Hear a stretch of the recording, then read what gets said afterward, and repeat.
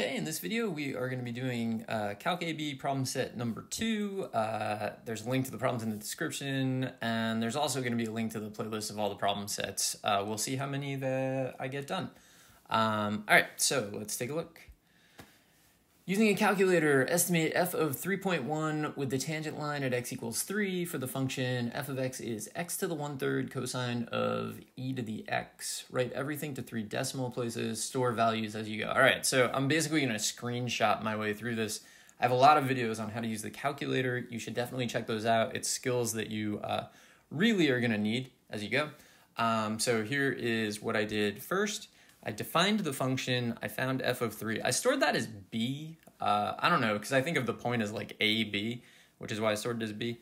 Then I found the derivative at x equals 3. I got negative 27.307.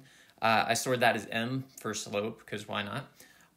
So then I had to write the tangent line. So my tangent line is y minus 0.474. Equals negative 27.307 quantity x minus 3. 3 decimal places always, even though we're storing the value. So it's important. You have to store them on your calculator, but then when you handwrite them, you go to 3 decimal places. You can go to 4 if you're more comfortable with that, but you cannot do less than 3. Correctly rounded or truncated, I recommend that you round because probably in life you're just used to rounding. All right, now we have to approximate the value of f of 3.1, which was kind of like actually the problem. So I stored the tangent line as t of x, so I said t of x is b plus m times the quantity x minus 3. Again, make sure you really know how to use your calculator, and then I just found t of 3.1 is negative 2.257 because we're going 3 decimal places, and that is the first problem. All right, let's take a look at the next one. So my goal is for all these problem sets to take me less than 10 minutes to make a video on, which is why maybe I go quickly sometimes, but I'm going to try to do one every day. That's a lot of problem sets, so that's why they're going to be short. All right, find the derivative of each of the following. Y equals cosine of x e to the x. All right, so that's a product, so I'm going to need to use the product rule. So we're going to, okay, that's a little too much. So dy dx is, it's going to be first cosine, derivative of the second, derivative of e to the x is e to the x, plus second, which is e to the x, derivative of the first, so the derivative cosine is negative sine. Then we just want to clean this up. There's really not much you can do. You take an e to the x out of everything. So I'm going to say dy dx is e to the x quantity cosine of x minus sine of x. Don't be afraid of using the product rule, right? You're just learning calculus. You have to practice things, so any problem that you see and you can do, go for it. All right, the next one, y is natural log of x over x cubed, so that's a quotient. We're going to need the quotient rule. All right, so quotient rule, we're going to have bottom, which is x cubed, derivative of the top is 1 over x, minus top, natural log of x, derivative of the bottom, which is 3x squared, all over the bottom squared, so x cubed squared. All right, now I'm going to clean this up a little bit. The numerator cleans up to x squared and then minus 3x squared natural log of x. The denominator becomes x to the 6th. You look at that and you're like, everything has an x squared in it, so I'm going to cancel the x squareds, and I'm going to write my answer as 1 minus 3 natural log of x over x to the 4th. It's not pretty, but that doesn't really matter. We just had to find the derivative. All right, next problem is find where the slope of y equals x cubed minus 1 over x squared plus 3 is equal to 1/3, and use your calculator to do it, which you definitely want to do because this is a gross problem otherwise. So the problem that we're trying to solve is really a dy dx is equal to 1/3. And I'm just going to screenshot what I did on my calculator. Again, lots of videos of how to do these things. You should definitely check them out because using your calculator is just fundamental to the course. So I just asked the calculator to solve when d dx, the derivative of x cubed minus 1 over x squared plus 3, is equal to 1/3 for x, and it spit out the values. So then I would just write them down. So x is approximately negative 0.785, x is approximately 0.522.